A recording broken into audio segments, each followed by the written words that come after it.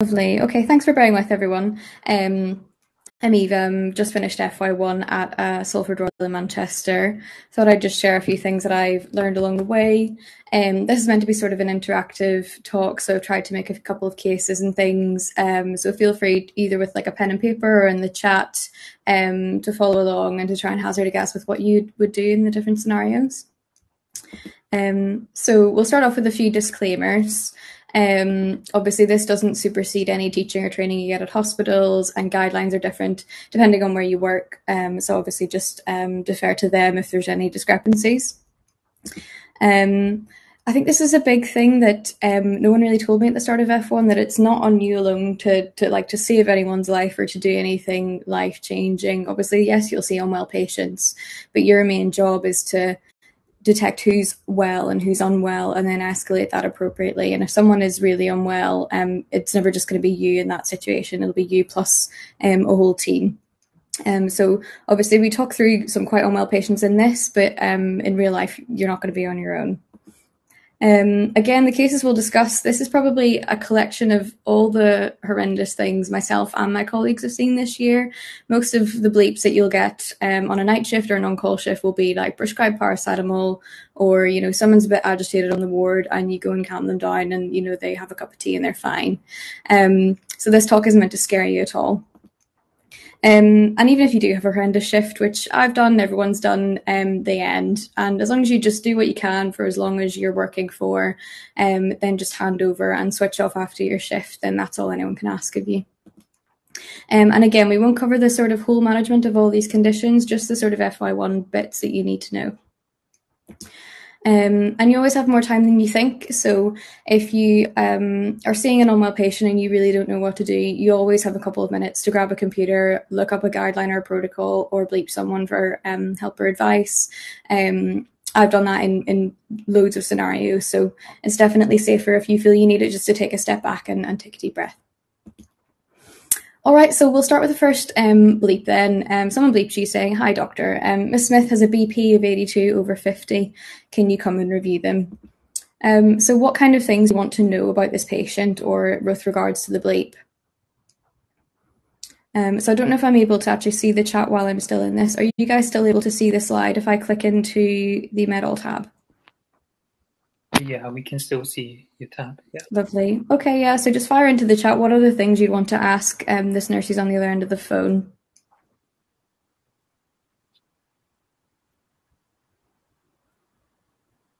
Rest of the absolutely. Where's the patient?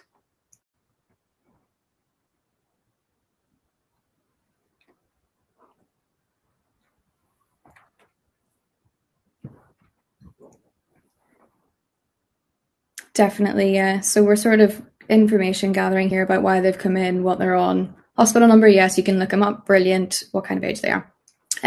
So the way that I information gather, and it's something I've only picked up recently, is to information gather in order of acuity. So if any alarm bells ring with the early stuff, then you obviously know to hang up and go to the patient immediately. So first off, I start with, are they conscious? Are they breathing? Are you concerned about them? The second question is a much more subjective question. But if a nurse says that they're really worried about a patient, I'm then automatically really worried about that patient. They just sort of have that sense of when someone's about to go off. So that's one of the things that I'll take most seriously. After that, if they are conscious and if the nurse is maybe a little bit worried about them, but not so worried that you need to go and see them right now, you can do some other information gathering. So do they have any other symptoms or signs? Any chest pain, shortness of breath? Are they bleeding? Do they look particularly unwell?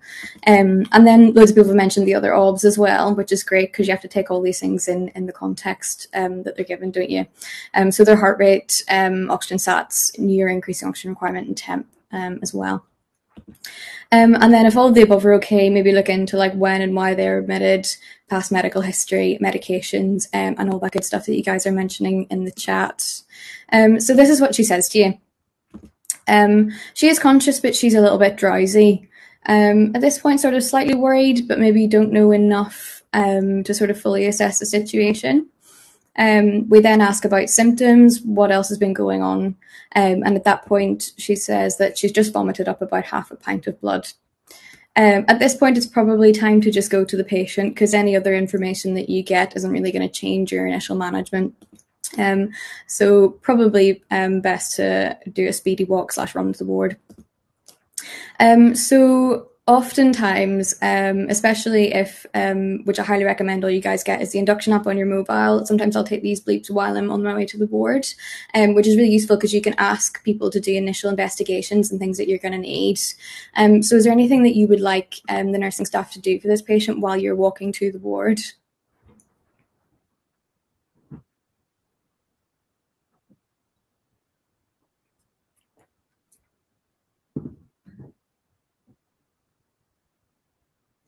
Repeat the obs, yep, make sure it's a true BP. IV access, group and safe, lovely. So we all kind of have a sense of what might be going on here. So can they take bloods? Yeah. So some can and some can't. And then obviously if one of your nurses can cannulate, that's really useful. Sometimes they'll ask what kind of IV access they have as well. If they've got a blue in their foot, probably not enough, is it? So what I've put here have been sort of keep the BP cuff and SATs probe on, just so you can repeat those obs and reassess while you're managing her. Obviously, if you're suspecting an upper GI bleed with a BP of 82, I would maybe ask them to put out either a MET call or call an SHO or a reg or a crash call. For unwell patients, I tend to get the crash trolley and either have it just outside the room or attach the pads for monitoring as well. But upper GI bleeds can deteriorate very, very rapidly. So it's probably one that I want seniors to be aware of early, especially when you're early on in your FY1 year. Make sure you've got access, which a lot of you said, which was fabulous. Either start to try taking bloods or prep a tray if there's no one who can take bloods. If they do have access, it might be an idea to run through IV fluids. I don't like throwing fluids at every hypotensive patient I'm pleased to see, but this patient clearly has pathology, don't they? And then get a computer on wheels just to see what they've been admitted with, especially sort of alcohol history and things would be really useful to know. So obviously there are loads of like algorithms for how you treat an upper GI bleed. But your job really is to keep them stable while your senior engages definitive management, because ultimately they will need scoped. So part of that is just keeping them stable while they're being prepped to go for scope and gather the information that the endoscopist is going to want to know. So I've broken it up into two steps. So with stabilization, you just fall back on your A to E. And then for information gathering, you're going to need everything that's in the Glasgow-Blatchford score, and then you're also going to need to establish whether the bleed is varicose or ulcer related, because that affects how you manage them and what medications you give them. I just thought I'd talk quickly through the Glasgow-Blatchford score in case anyone's not seen it. So it sort of stratifies how quickly they need scoped, and if you're working in A&E, whether or not they can be discharged with an outpatient scope or whether they need to be admitted. A lot of this you'll get in your A to E anyway, but it's always useful to bear in mind while you're assessing and stabilizing the patient. Yeah, as I said, for A to E, we'll talk through each of the bits individually. And again, for an upper GI bleed, I'd probably let a senior know before fully completing my A to E.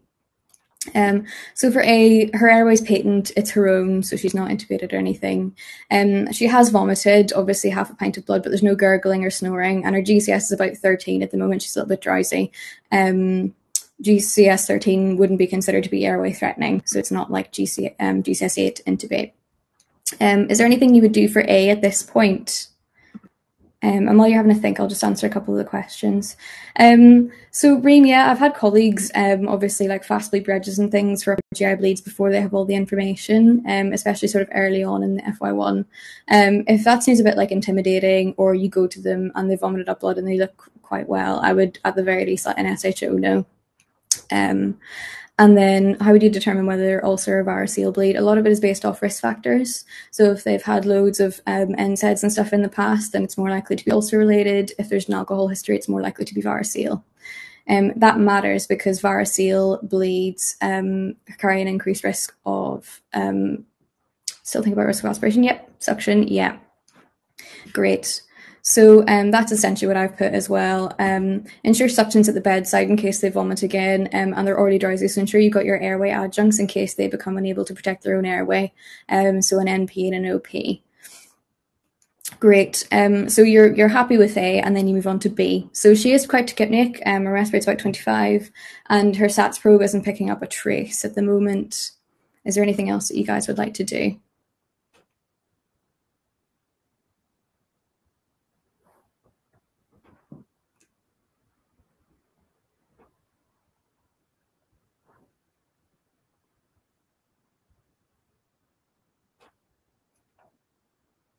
ABG, yeah, if they're hypoxic. Maybe the SATS probe, yeah. This is a big one. I've had to call the ICU reg a couple of times for desaturations, and like the first thing they do when they get to a patient, even if they look really unwell, is like try the SATS probe in each finger, try an ear probe, and yeah, absolutely give oxygen because this lady's quite unwell, isn't she?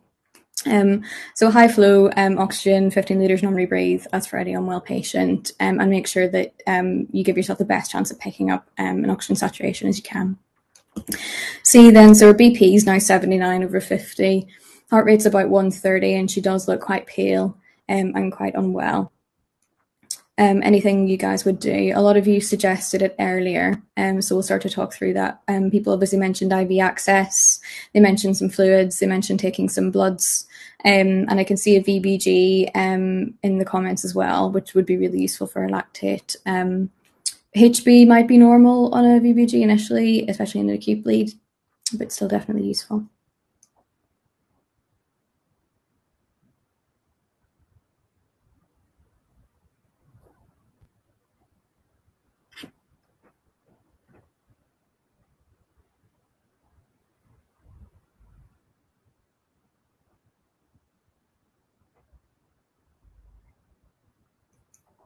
Fluid resus, yeah.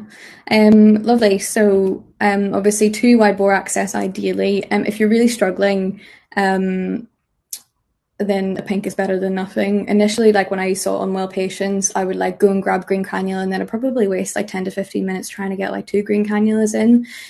If you're in like a bit of a pickle, you can give fluid resus through a pink cannula, so like don't stress.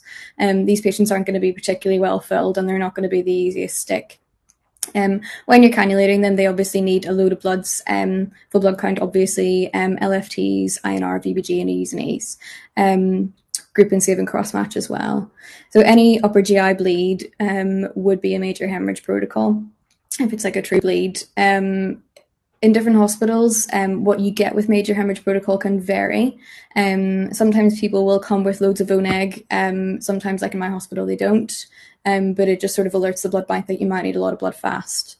While you wait for the blood, when you're giving fluid resus, crystalloids are better than saline. I like Hartmann's as a fluid resus anyway. But yeah, it just carries lots of risk of sort of hyperchloremic acidosis.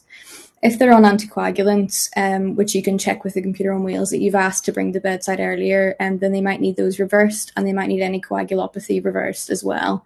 So like vitamin K, FFP, if they're on any DOACs, they might need specific reversal agents, etc. Yeah, and so Morella, you mentioned transfusing blood based on the HB. She's got a clinical bleed, so I would probably transfuse her anyway, or at least put all the precautions in place. Right, so for D, her GCS remains 13, sorry, which is good. She's maintaining her own airway at that GCS, and her BM on the VBG is about 5. So you probably don't need much intervention there. The main pathology is obviously in C, isn't it? So for this, I've just put monitor a GCS in case her airway becomes at risk. So you move on to E. Abdomen soft. She does have a little bit of epigastric tenderness, but she's afebrile at the moment. Not much you can probably do at the bedside as an FY1. I mean, they just need scope, don't they? This is why you need to establish if it's varicose versus ulcer related. If it's varicose, they'll require antibiotics because there's an increased chance of bacteria sort of seeding from the esophagus. They'll need metoclopramide to reduce blood flow to the varices, and then they'll also need terlipressin to help stabilize them as well. So you've done your stabilization while the reg is on the phone, and you gathered your information, which is good. So that's about it. I mean, that's obviously all you'll need to know as an FY1 for upper GI bleed. What level of permissive hypertension would you say this patient can tolerate? So I mean, for upper GI bleeds, permissive hypotension isn't really a thing. I've seen ones where patients are transfused like up to 19 units. Obviously, the main thing is keeping their perfusion at an adequate level until you can definitively manage them. And endoscopy isn't the easiest thing to coordinate, so you don't necessarily know how long it'll be. Do they need PPI protection? Kind of depends on the trust guidelines. I don't think we give PPI protection. I base this off of the Northern Carolines guideline, which doesn't recommend PPIs.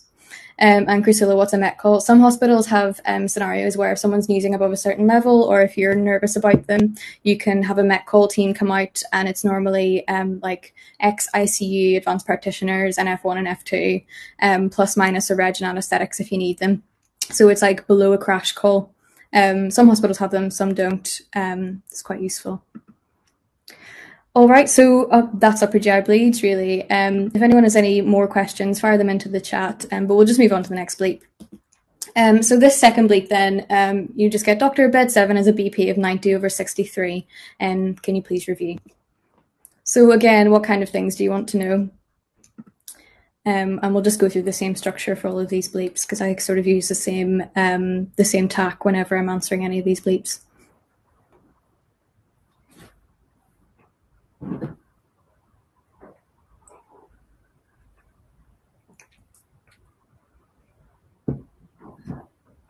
Ob symptoms, yeah, lovely. Yeah, grand. So ask an order of acuity. 1, are they conscious breathing? Are you concerned about them? Number 2, what are their other symptoms and signs? And then 3, what are their other obs? And then if all of that is pretty reassuring, then you can go into why they were admitted and their background. So for this person then, she's awake, just woken up on my morning obs round, so it's about 6 o'clock in the morning at this point. She says she feels okay. Nothing much there, not reporting any symptoms. Heart rate's 85. She's saturating 100% on room air, and her temperature is 37. And all of that sounds pretty reassuring to you, so you go in to ask about her background and why she was admitted and things. So this is a 30-year-old lady. She's got long-term nephrostomies, and she had a bit of bleeding after they were routinely changed. She's been admitted. That's about it. And then someone mentioned other obs as well, as in previous obs. So this is her sort of obs chart. I'll give you guys a few minutes to sort of read over it and just sort of note it.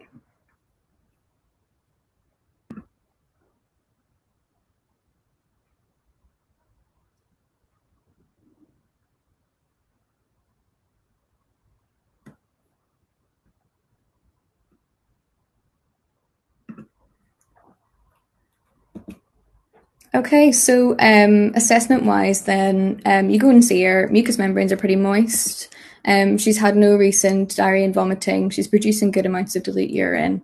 She's been having 1 to 2 jugs of squash per day since being in the hospital. Do you guys think any action's required? How worried are you about this patient?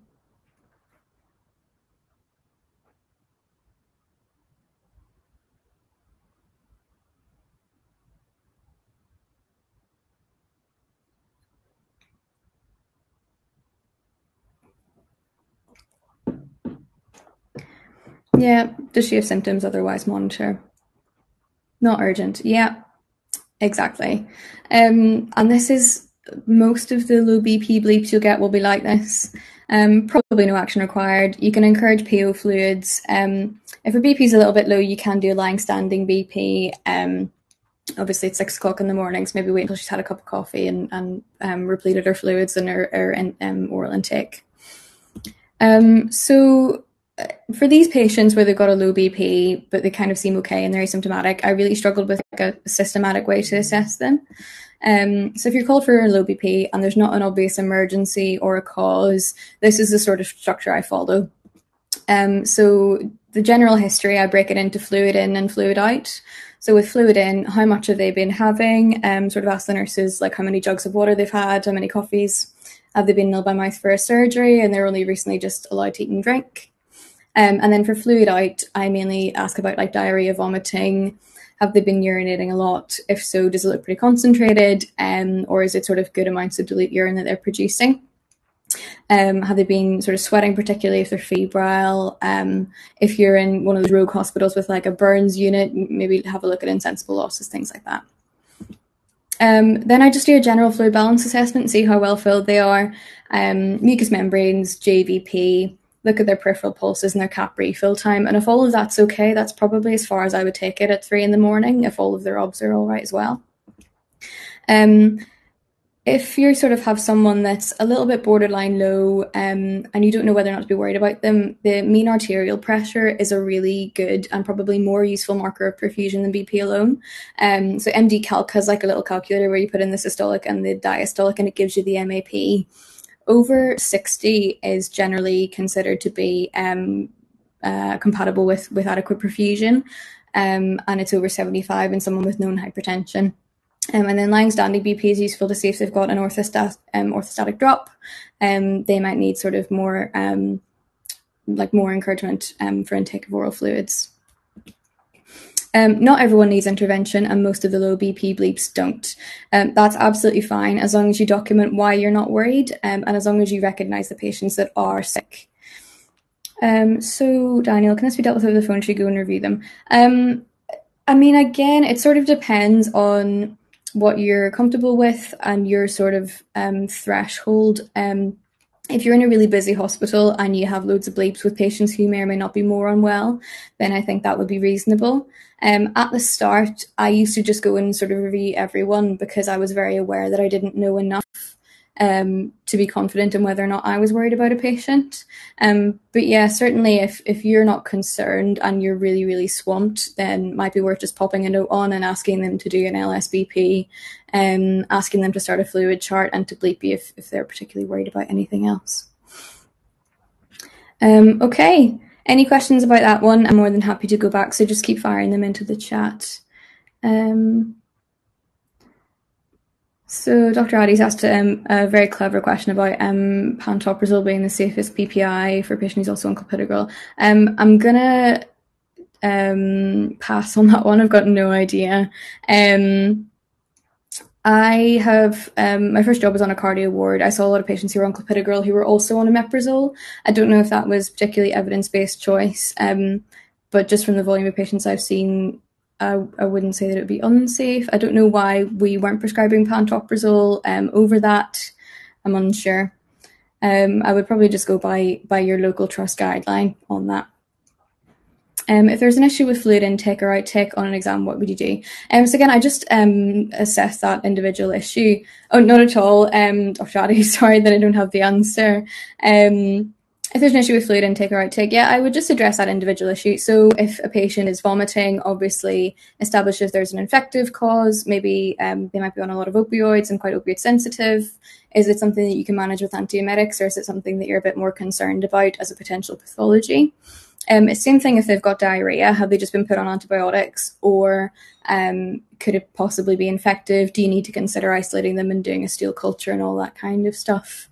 If they're urinating frequently but only tiny little concentrated amounts, do they have a UTI? Or, is it someone who's just recently out of trial with a catheter and they're not passing much? If it's someone who's passing loads and loads of urine and really thirsty, do you need to start thinking about endocrine causes? So again, it's sort of pretty symptom specific, but just to address those individually. If someone is on, say for example, if they've been prescribed antibiotics and they then have diarrhea, maybe look and see if per their sensitivities you could change them to something that's a bit more GI sensitive, or if you could sort of replenish them with fluids while they're having their antibiotics and while those antibiotics can be reviewed by a senior in the morning. All right. Fluids and heart failure. I thought I'd just put a slide on this as well, because this is something, again, that really scared me. There's a common theme. A lot of things really scared me this time last year, especially if someone's got known heart failure.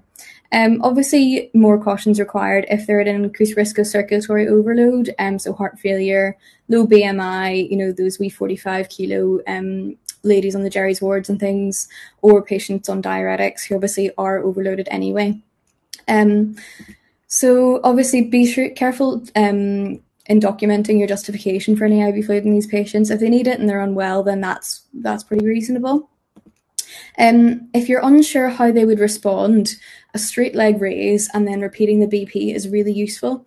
When you raise the patient's legs, all of the volume that was in their legs goes sort of back into the right ventricle, and it increases the preload the same way that a bolus of IV fluid was. So it kind of simulates a fluid bolus without you actually having given the fluid.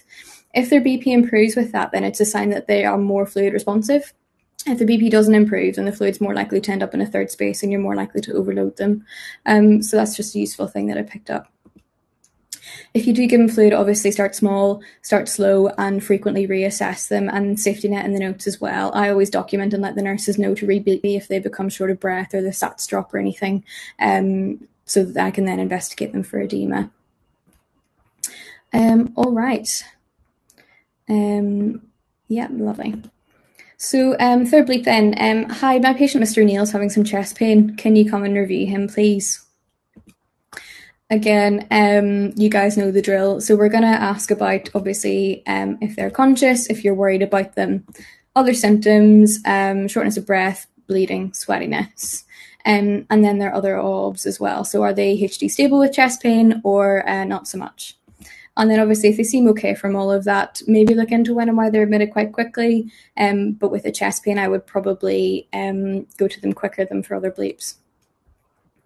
So I thought we'd just do a bit of like a quick fire diagnosis round. So essentially on one side, you're going to see like some investigations, history, exams, and then if you fire in what you think it's most likely to be, and then we can talk through sort of the FY bits of management. So Marilla, would you ask about when the pain started, type of pain, etc. over the phone? I mean, I find it more useful to get a good history myself.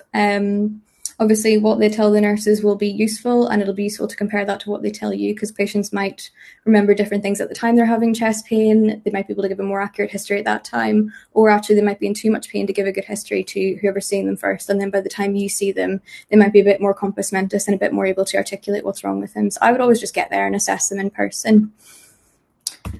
So this person then has non-radiating central chest pain, sweaty, nauseated, started about an hour ago, and they've taken the GTN strain, has not helped. Those are their observations, bloods, and their ECG. So what do you think is going on with this patient, or what are you worried about?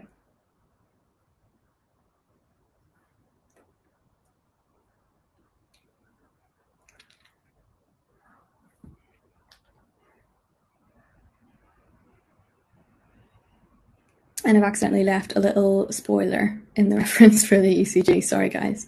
Yeah, absolutely. There's T-wave inversion in the lateral leads there, isn't there? 1B5, B6. Yeah, so you would be concerned about an end-STEMI, wouldn't you? Especially with that trope, that's pretty worrying. So yeah, you're concerned about an ACS. So then this is just the general stuff that I would sort of do for an ACS. I'll load them with analgesia first. I do that for a number of reasons. The first thing is that it'll reduce myocardial demand and it reduces the ischemic damage. It also makes patients more calm and articulate and more able to tell you what's going on and more compliant with treatment. So patients, obviously, if you give them a bit of IV morphine first, they'll be able to properly take in those GTN sprays, and you'll be able to assess the effect of those more accurately than if they're too busy focusing on the pain to focus on anything else. So try a couple of sprays of GTN. If it doesn't work, then they might need an infusion. And obviously be aware that GTN can cause hypotension. So if it's a STEMI or an end-STEMI and they're unstable, ongoing pain, or there's really dynamic ECG changes, then they're going to need PCI. It's usually a senior who discusses with the PCI centre, and just like with the upper GI bleed, it's you that is information gathering and facilitating that discussion, like getting the patient's notes up beside, the reg or whoever's dealing with it. Ensure they're on rhythm monitoring if they're having an ACS, because obviously they can deteriorate into ventricular arrhythmias. I would maybe put the pads on a patient who's having an ACS, put it on the defib set, the monitoring setting, and have them move to a cardiac monitored bed, or at least somewhere where they are able to be monitored more closely than on a general ward. Again, I would speak to a senior before loading them with DAPT, or I always have, just because they are best placed to establish whether or not there's a significant enough of bleeding risk that you would hold fire. If they do need loaded with DAPT and they ask you to prescribe it, then it's 300 milligrams of aspirin plus loading with either clopidogrel, ticagrelor, or prasugrel. Cloppy is less sort of bleedy, so they use it in patients with high risks of bleeding. Otherwise, they use ticagrelor. Giving a beta blocker and an ACE inhibitor at the time that they're having the ACS, as soon as they're stable enough to have that sort of antihypertensive effect, improves their mortality as well. And unlike with other OML patients, you only give oxygen if they're hypoxic, because over-oxygenating them worsens mortality in ACS. Morella, would you give dual antiplatelets yourself or wait till senior help arrives? If it's an ACS, I would get senior help, to be honest. In the cases that I've seen in ACS, I've either asked the SHO, I've either asked the nurses to bleep the SHO, or if they look really unwell, really diaphoretic, red in the face, and I'm really concerned that they're going to deteriorate, I would put out a MET call. So DAP stands for dual antiplatelet therapy. All right, so that's ACS in a nutshell. This is the next case then. So they've got right chest pain. It's worse when they're coughing. They're short of breath as well. They're day 2 post-op. They're saturated 92% on room air. Respirate's about 27. And these are their investigations. And again, really sorry, I've left a little spoiler. There was no way to reference this without spoiling the diagnosis. Try not to look at it if you can.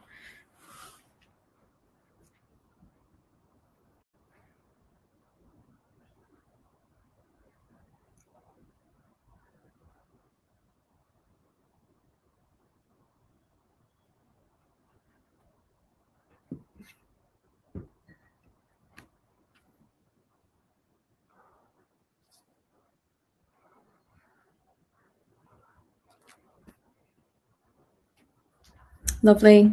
Very short group today. Excellent. Yeah, so you'd be worried about a PE, wouldn't you? So just going through it, obviously any hypoxic patient with a completely normal chest x-ray should raise suspicion for a PE. Sinus tachya is the most common ECG finding. I've seen one patient, I think, with S1Q3T3, but it's not that common at all. And obviously if they're post-op and they're desaturating, you obviously need to worry about venous thromboembolism. So for PE, you give high flow O2. If they're stable, then they have a CT pulmonary angio. If they're too unstable, they can have a bedside echo. And if the right ventricle is dysfunctional, then they can be treated just on the basis of that. I've never seen that before, but BMJ best practice says that's an option if you can't get someone down to the scanner. For anticoagulation, again, I always just either run it by a senior or wait until the senior assesses them themselves, especially in surgical blocks. So for post-op patients, obviously it's higher risk to put someone on therapeutic anticoagulation. Seniors have handled it in different ways depending on who's been on. So some seniors have wanted to not start anticoagulation until they have that CTPA report in their hand that says that they've got a PE. Even then, they might want their dose of tinzaparin or whatever to be split. So they have, like, say, 6,500 BD instead of 13,000 units just once a day. For PE, this is one where IV fluids are only useful for hypotensive, and this is why I don't throw IV fluids at every patient that I see who is hypotensive.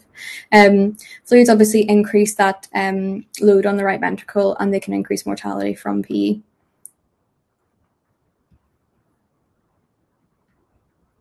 Lovely, thanks, James. Yeah, so a MET call is a medical emergencies team. So again, it can depend on how that's structured in the hospital. Sometimes you get like resus ANPs and F1 and F2. Sometimes you get a reg. It's sort of like a similar team to you would get if you call a crash call out, but with slightly less acuity, and they're able to sort of split themselves between more bleeps and things. So it's just below a crash call. Lovely. So again, that's PE in a nutshell. Any questions, feel free to find them in the chat as always.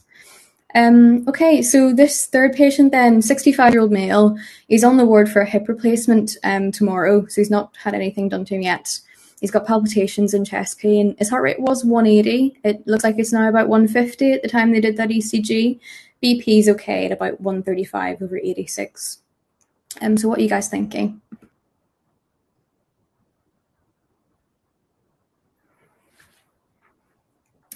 So Eleanor's asked a question about whether or not you'd have a senior review before ordering a CTPA.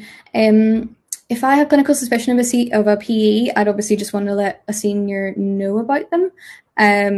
Just be like, there's this patient on Ward B, whatever. I think they're having a PE. I've already ordered the CTPA and had it vetted. In some hospitals, you can't order CTs. So my partner's in FY1 at Warrington, and I think he can't order CTs. So he obviously would have to discuss it with a senior anyway, and the senior would then have to order the scan. So it just depends. Yeah, so I think 2 people have gone for SVT. 1 person's gone for Wolff Parkinson White. I can kind of see where you're going with that. I'll chat through why it's not Wolff Parkinson White. So the PR interval there looks okay. I see what you kind of mean about maybe a delta wave, but it's not very pronounced. When people with Wolff Parkinson White get this tachy, you would expect the morphology to look a little bit different. It wouldn't be as narrow complex. So with any tachy, obviously divided into whether or not it's regular or irregular, this looks nice and regular. And then if it's broad or narrow complex, and this looks nice and narrow. So yeah, I would go with SVT. So this is what they teach you about SVT, and this is what you have to know for your finals.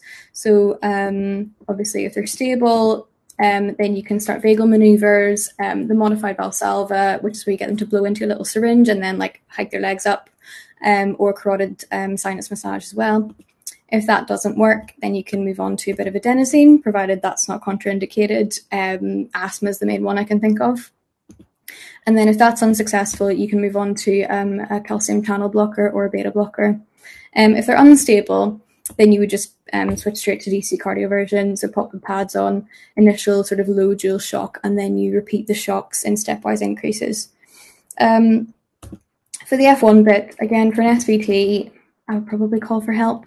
If it's an SVT and they're unstable, that's probably a crash call, because again, they're at risk of deteriorating into ventricular arrhythmias. So this is kind of what I have done when I've been asked to see people on the wards, and when colleagues have been asked to see people who've turned out to be SVTs. So get someone to get the crash trolley and put the pads on to monitor the rhythm in case they deteriorate or arrest. If they're conscious, you could sort of prep the equipment and talk the patient through the modified Valsalva. I would be very hesitant to do the Valsalva without someone else there, because it can precipitate other arrhythmias. Make sure the patient has IV access in case that doesn't work and you need to go to adenosine or a calcium channel blocker or a beta blocker. Get a computer on wheels so you can get some background as well, so you can see whether they've got any contraindications to any of those treatments. So I've put there, if someone's had a stroke, then you carotid sinus massage is contraindicated. If they've got airways disease like asthma or COPD, then adenosine is contraindicated if they've got active wheeze. If there's enough staff to spare, you could ask someone to prep some adenosine or a calcium channel blocker or a beta blocker. So that's it really. Yeah, so that's SVT. Any questions about any of the 3 that we've gone through? Let's see, in terms of senior discussion, would it be your SHO or straight to the reg? It kind of depends. I'll mainly go through the SHO, and the SHO can contact the reg if they feel it's necessary. If it's someone who I think is going to deteriorate in the time it takes me to contact the SHO and for the SHO to contact the reg, I might call the reg directly. But yeah, it's more than reasonable to call your SHO if you just sort of get help early and escalate early. I used to be sort of quite nervous about escalating, but actually it's better that you escalate patients that don't need escalated than not escalating patients that do need escalated.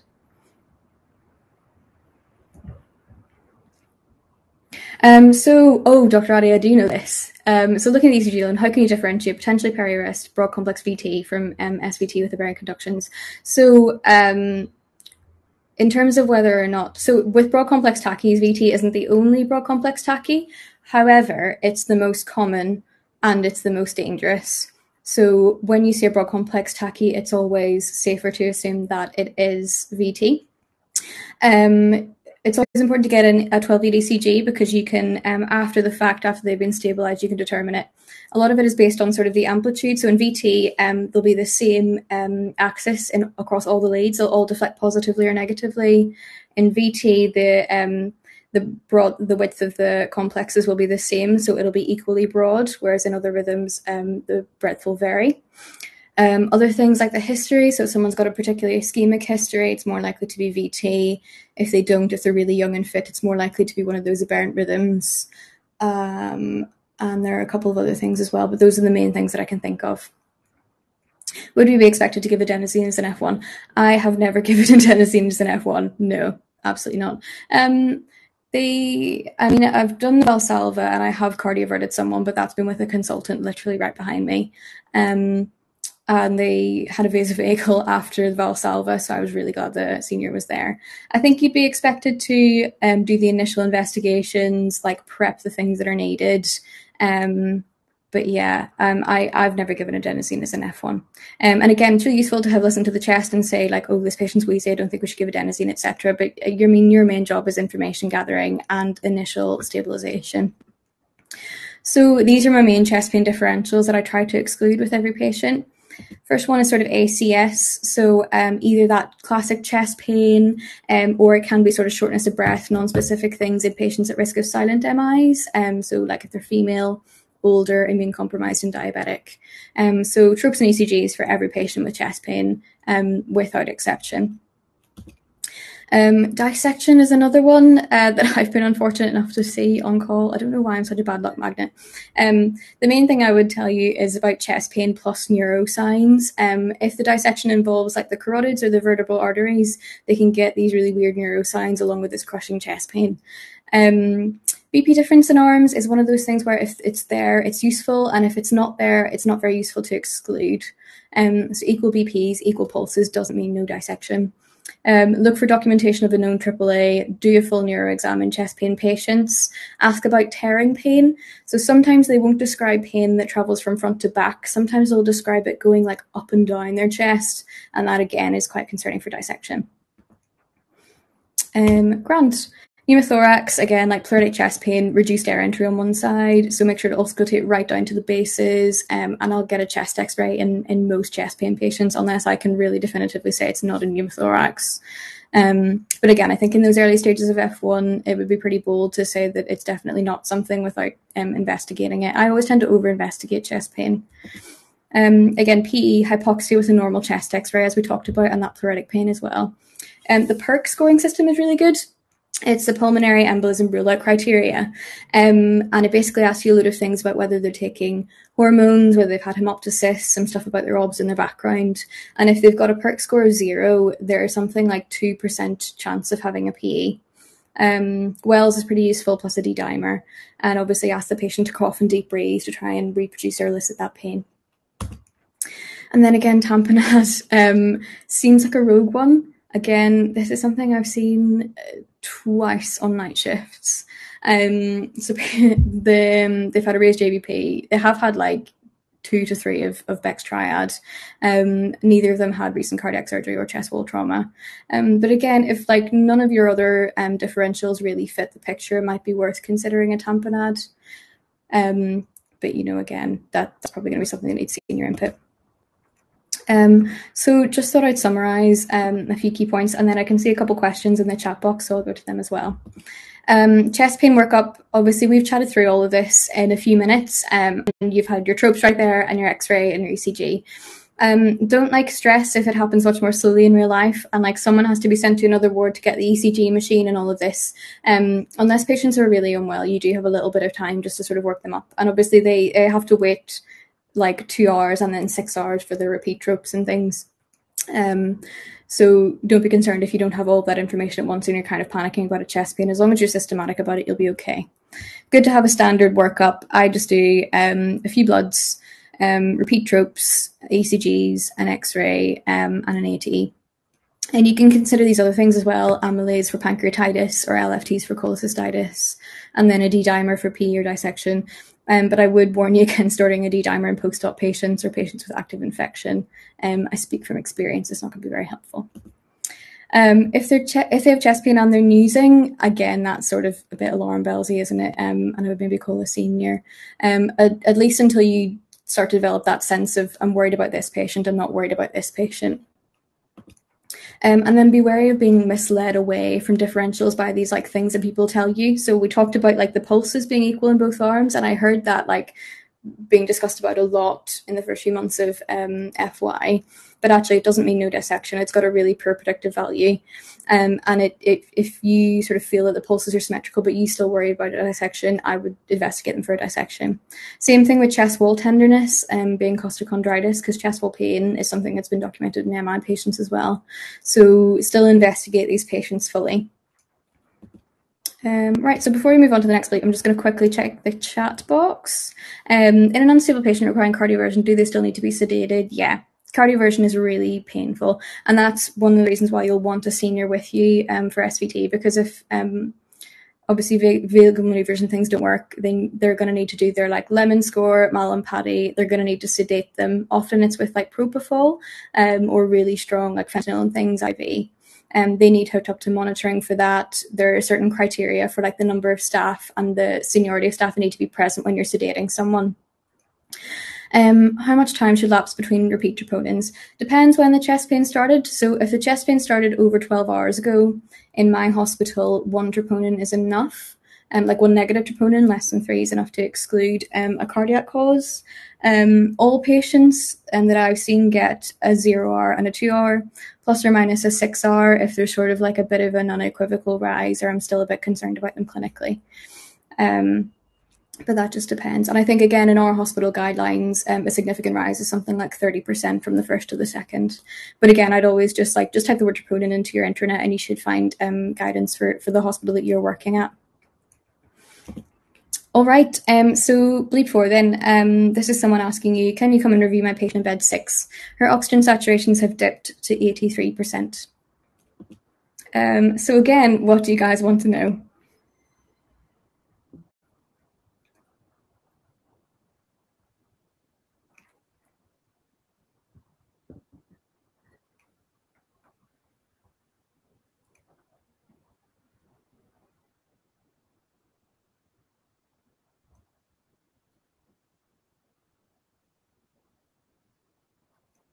I'm going to assume everyone is like really bored with this slide, but I find it quite useful. So yeah, ask an order of acuity. Again, are they conscious? Are you concerned? What are the symptoms? What are the ROBs? And what's their background? So this is what the nurse tells you. She's conscious, but I'm really worried about her. She sat up, breathing quickly. She sounds wheezy. Yikes. It's probably time to go see the patient on the basis of that, isn't it? So you get to the bedside, and this is just kind of a quick summary of what you see. Does anyone have any concerns, any diagnoses that they're particularly keen to rule out?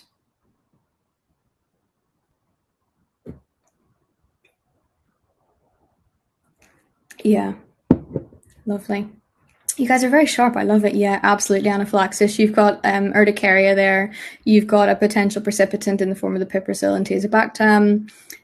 It's an itchy rash. She's wheezing, and she's only just recently had her antibiotics changed, hasn't she? Good. So anaphylaxis.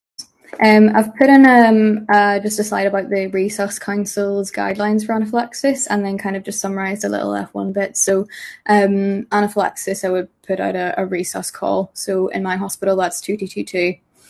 Depending on where you are, that might be different. Obviously, lie the bed flat with the legs raised. This is something that I've learned recently as well. Not all hospitals have adrenaline pre-made. So, and adrenaline's obviously one of those very few doses that you don't have time to look up in the BNF, really. So it's good to commit it to memory. So it's 500 micrograms IM, and that goes into the anterolateral thigh. In some sims, some scenarios that colleagues have told me about, they've had to give the adrenaline themselves. In some scenarios, they haven't. Once the adrenaline's given, you start the timer and prep the second dose. If they have no response after 5 minutes, they're going to need to get a second adrenaline, so you want to get that ready. And then give them a bolus of IV fluids as well. I think the guideline used to mention things about hydrocortisone and chlorphenamine and things, but I don't think that's indicated anymore. And again, by that point, if you've put out a 2222, you, like, help should be there and things. And obviously stop the precipitant as well. So if that PIP-TAZ is still running, then just like disconnect it totally. Might be worth like also removing the bionectar from the cannula just in case there's any in that as well. Pretty self-explanatory. Yeah, penicillin allergy, secure airway, yeah. How many times can you repeat the dose? So the Resus Council only mentions 2 doses. Certainly if you've put out a Resus call, you would expect someone to be there within 5 minutes anyway, so you alone won't have to think beyond 2 adrenaline doses because that will buy you enough time for people to be there. As an F1, can you give adrenaline without supervision? It's not something that I've done. It has been something that in sim sessions and things it's been emulated, but again, if you've put out a double two for anaphylaxis, people will probably get there while you're prepping it and things anyway. At what point will you call a senior at your SHO for anaphylaxis? Like right away. It's an airway emergency, so it's yeah. I would put out a double two. That'll get the whole crash team there, including a reg and an SHO. So bleep 5. Hi doctor, Mr. Smith here was saturating at 88 earlier. Don't worry, I put him on 3 litres and he's at 100%, but would you mind just reviewing him? So again, what do you want to know?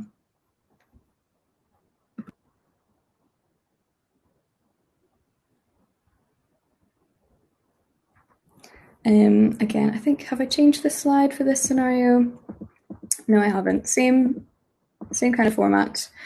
And this is what you're told by the staff. So he's awake, he's a bit sleepy, but he's only just come up from A&E. He came in with some shortness of breath. He was coughing up a bit of green stuff. They started him on some antibiotics in A&E, but he hasn't been clerked in or started on any other treatment yet. These are his other obs. So his heart rate's 98. BP looks okay, doesn't it? SpO2 was previously 88 on room air, and he's now saturating 100 on 3 litres via nasal cannula. And his rest rate is about 18 at the moment. He's a 70-year-old gentleman admitted with an infective exacerbation of COPD. So what's your sort of impression, or what other things are you going to look into? COPD status. Interesting. Would you mind elaborating? What are the obs after giving O2? So the only thing that changed after giving O2, was the saturations. He saturated from 88 to 100. Yeah, exactly.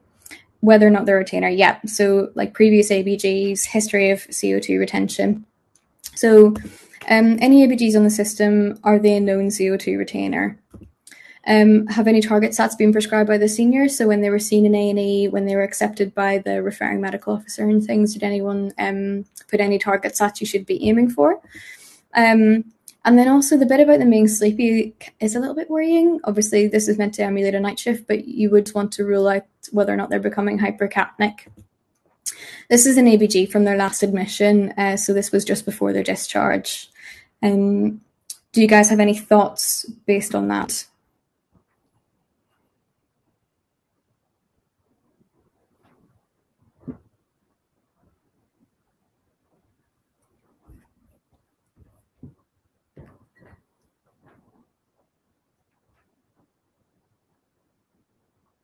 Yeah, so it looks like they're a CO2 retainer, don't they? Just from that HCO3, that's the most useful thing there. So yeah, they are a CO2 retainer. So for a COPD exacerbation, for A, what kind of things would you want to look for? Do you think any interventions needed at this point?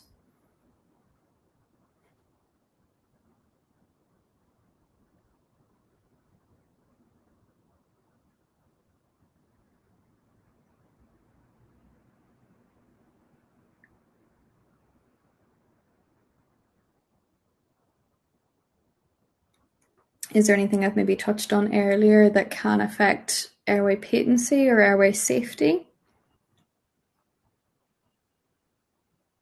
I don't know if that was maybe a leading question. So for A, if he's a bit sleepy, you want to know what his GCS is really. There's this like rhyme that goes like lower than 8, intubate. Obviously that wouldn't be you. But if their airway is low enough, then you might want to escalate to a senior if you're concerned that they're not able to protect their own airway. So you go, Mr. X is a GCS 15. He's orientated to place and time. He's sleeping, but he sort of wakes up when you go in the room, wakes up when, the nurses are sort of adjusting his, bring in the ops machine and things. So you're not concerned about his airway at the moment. B then is the main thing. Do you guys have any thoughts on how you would manage or assess B at the moment? Yeah, so salbutamol hypertropium sounds good. Consider nebulized. Yeah, Venturi, that's a good idea. O2, yeah, O2 adjustment. ABG. Lovely. Ideal. So yeah, you want an ABG, don't you? And if they've not had one in A&E, you might want to consider a chest X-ray as well. So the Oxford Medical Guidelines for oxygen and COPD suggest that if they're critically unwell, just give them OT, because hypoxia is going to kill them faster than their hypercapnia will.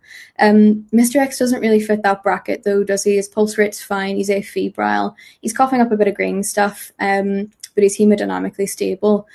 So we can aim for 88 to 92 in him, and actually it looks as though he was saturating within his target sats before the oxygen was applied, wasn't it? Again, we've reviewed his past ABGs, haven't we? And we've decided that he is a chronic retainer. Yep, nebulized salbutamol. If you give them one and there's sort of minimal improvement, then you can give some ipratropium. Some hospitals have combinebs with both. Mine doesn't, so you have to just sort of give them alternating. If they're a suspected retainer and within the target sats, make sure they're being given air-driven. So with some of the nebulizers, they connect to a little tube when you hook them up to the oxygen, and then you turn the oxygen up and that drives the nebs. And then you get these little machines that just drive it with the pressure of the air, and they don't deliver any more oxygen than room air. So make sure that their nebulizers are being given one of those. Prednisolone as well, like a 5-day course. It can affect wound healing, and so with post-op, like patients, maybe if they've got a few other risk factors for poor wound healing, smokers, diabetics and things, maybe just run it by like an SHO. But obviously if they're quite unwell and they need the prednisolone, then that's fine. I think the dose is 30 to 40, so I've tended to give like 30 for post-op patients, and 40 for others, but again, it just depends on what your hospital recommends. Antibiotics then in COPD exacerbations are indicated if they have had a change in their sputum, if they've previously required admission for their exacerbations, if they've had any positive sputum cultures, and you'd want to send off a sputum culture on this admission as well. Does all of that make sense? Any questions? How do you decide between IV hydrocortisone or oral pred? What's more commonly used? I've used oral pred simply because it takes less time to prepare, and the COPD exacerbations that I've seen haven't been in patients with like a swallow risk, and they've been able to take their prednisolone. I'm unsure when exactly you would use IV hydrocortisone, apart from clear instances where like oral meds are contraindicated in general. But like the guideline in our hospital doesn't really differentiate. It says oral pred's fine, and that's been the handiest to give and the quickest to administer, so I've just given them that. But again, obviously just defer to your hospital guidelines. How would you adjust his O2 supply to aim for target sats? So with this patient, he was at target sats without any oxygen, just with room air, so I would take him off the oxygen. If he does need any oxygen, I'd be more tempted to deliver it via Venturi, so that you know exactly how much he's getting, but it sounds like Mr. X doesn't really need any oxygen at the moment, based on his previous stats on room air. Okay, so for C then, obviously his BP was all right, wasn't it, and his heart rate. Do you guys think any actions required on that front?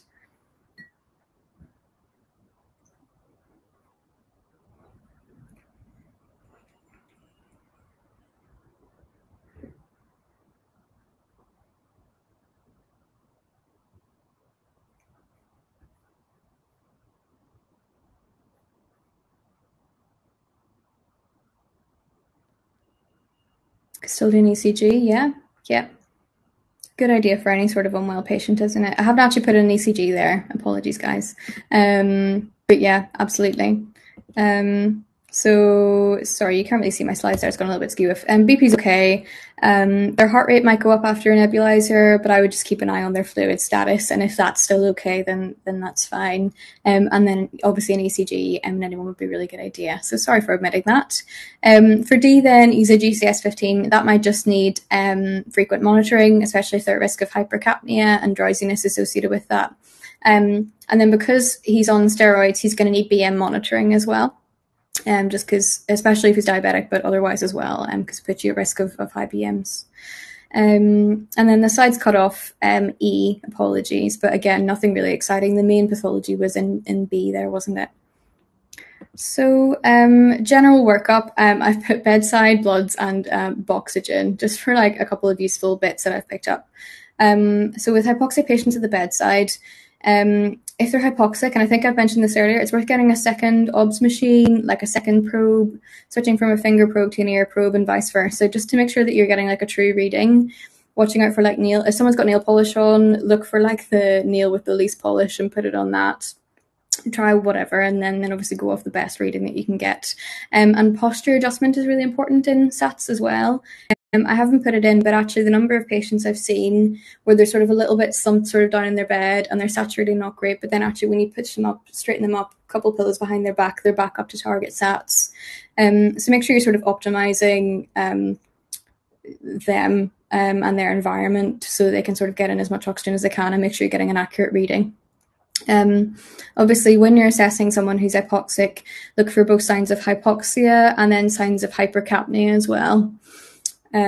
Just because that obviously changes your management in terms of oxygen delivery, whether or not you might need to escalate to NIV. For bloods then, I thought this was quite useful. So obviously you ABG any hypoxic patient, pretty intuitive. And then even if a COPD patient is admitted for a non-COPD / non-hypoxia related cause, you might want to get a baseline for them anyway, for a number of reasons. So if someone's brought in by ambulance, you can't adjust how much oxygen someone's getting as easily in an ambulance. So it might be that they're getting quite a high quantity of oxygen and transferred to the hospital. And you also need a baseline in case they do become hypoxic and you need to decide what target sats they should remain within. You then re-ABG if anything changes. So any change in the oxygen that they require or the type of oxygen they require, if you need to change them up to a Venturi from nasal cannula, etc. Or if there's a change in their sats or in their symptoms as well. And then for oxygen, obviously we've had a chat about it already. Oxygen to any critically unwell patient, but if they're not critically unwell, you can be a bit pragmatic and you can think a little bit more about what oxygen delivery is going to be best for that patient. Just going to quickly check the chat box for any questions. Can you use AVP over GCS? You can. I mean, sometimes it can be tricky to assess GCS, but I like it because it's more sensitive to changes.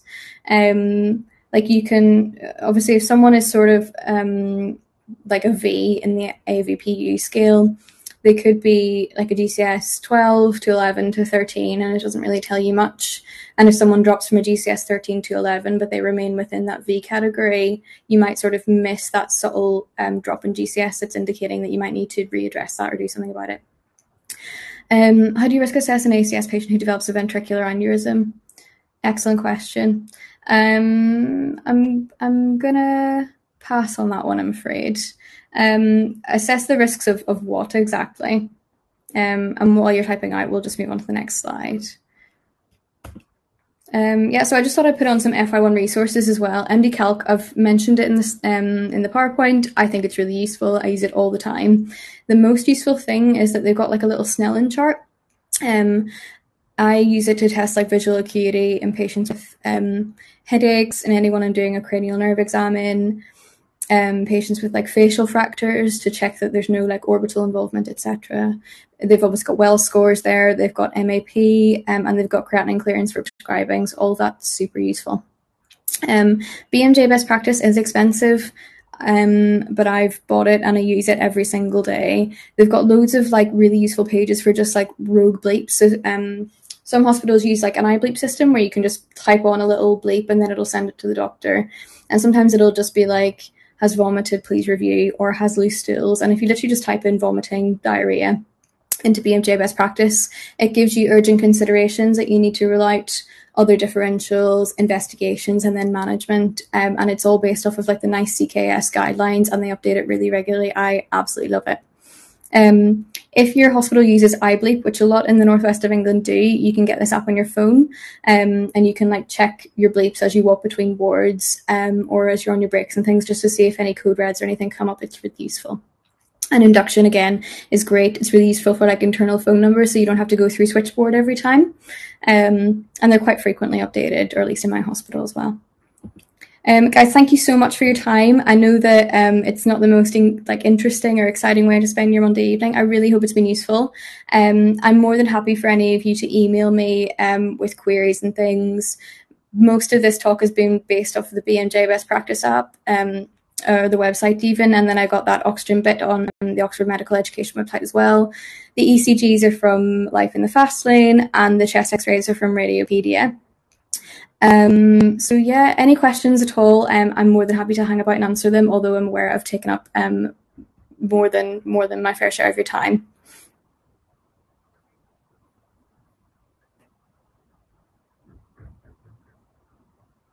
Oh, quick plug as well, but I am doing a Common Bleeps Part 2 talk on Wednesday evening. We're going to cover, what are we going to cover? Falls. We're going to cover confusion, and we are going to cover temperature spikes as well.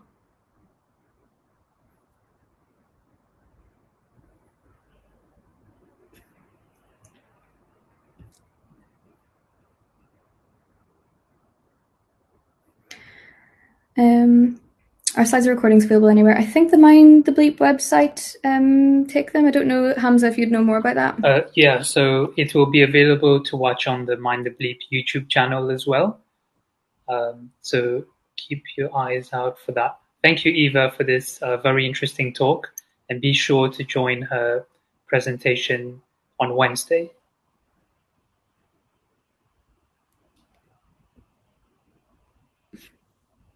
Yeah, I think that's all the questions we have at the moment.